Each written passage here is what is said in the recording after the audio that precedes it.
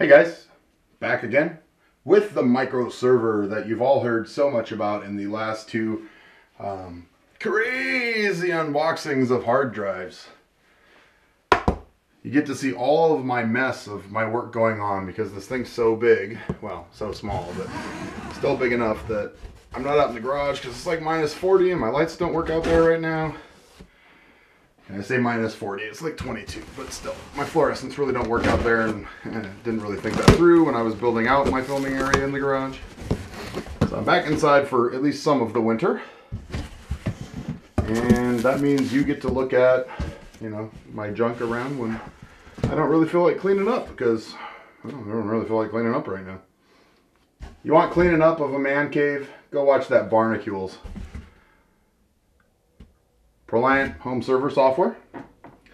I'm not sure if this is 2011 or not. Let me see if I can figure that out real quick. It looks like it might be 2011. I actually also have, or it might be HP's own personal software. I also have home server 2011 and the original home server, Windows home server, so I'm not really worried about that. Comes with a power cord, and nice to see that it's actually a decent length power cord. It comes with an important BIOS upgrade and key creation. So I will actually read that, even though I did make fun of somebody the other day for reading instructions. Sometimes I guess you have to. And now I will massively get in your way as I try to get this. Oh wait, no, oh wait. Thought I was going to get away with lifting that out of there. Surprise, surprise.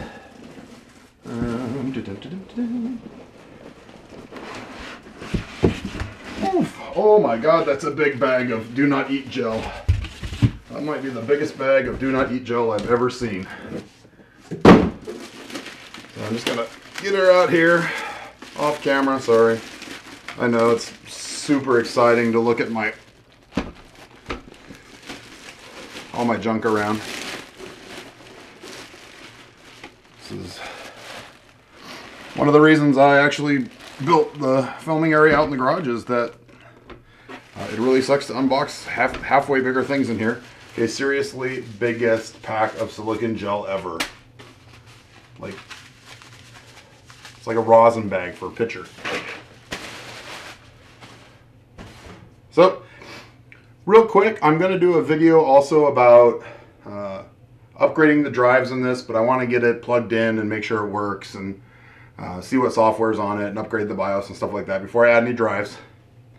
But basically, room for a 5 1/4 CD-ROM if you want one. Now, everything on this is USB 2.0, so you have 4 USB 2.0s in the front, a key, which there's the key on the back that opens the front plate, your on-off switch, your hard drive indicator, and your networking indicator. Oh, we get it turned around. It's actually a nice little box, you guys. I mean, I'm very surprised. I've heard good reviews about this fan. If I don't really like it, I might replace it. It has 2 half-height expansion slots, a small form factor power supply, so that's actually the fan I'm the most worried about. But this will be in a entertainment cabinet, kind of. It has an open back, but a closed front, so I won't really have to worry about it. We have an eSATA, 2 more USB 2.0, your, I think it's gigabit, but it might be 10100. I'm pretty sure it's gigabit, however. And your RGB out. Woo! Fancy. So let's go ahead. Let me get the keys out of here, and I'll open up that front bay and show you guys why I decided. Okay, maybe we'll just try to cut my hand off and do it this way. I bet that would get hits. Not that I'm ever gonna, you know, try to cut a hand off to get YouTube followers or views, but I bet, you know, some idiot cutting his hand on an unboxing would do pretty well. That some idiot would probably be me. So the front just levers open. If you take this front cover off, which there's a screw right here, you can actually take the door off. And we have 4 expansion bays for, well, 4 drives. It also has a built-in 500 gig drive, which I may at some point replace with a 250 gig SSD, if that's big enough for the OS and stuff. We'll see. But basically my plan here is a mirrored, either I'm going to do a mirrored NAS, two NAS 3 terabyte disks, and a mirrored Western Digital Green 2 terabyte disks. I might just go flush it out completely with 3 terabyte red drives. Seems to be, you know, 4 drives, RAID 5.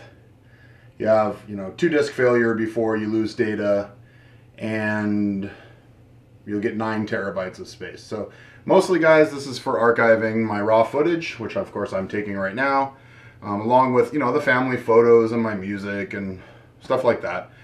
Just been living on the edge lately and want to start getting some backups going. So this is Tim for Timmy Tech TV.